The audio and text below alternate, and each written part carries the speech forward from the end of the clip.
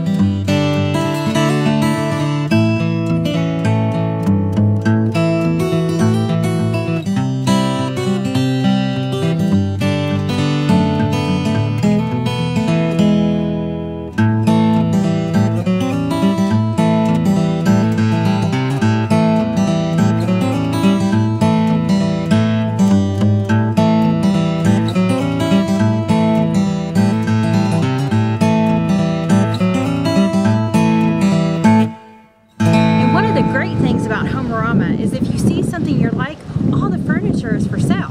And we have a furniture sale the Monday after Homearama concludes, where you can peruse all the furniture that was in Homearama, and if you see something you like, you may be able to get it before someone else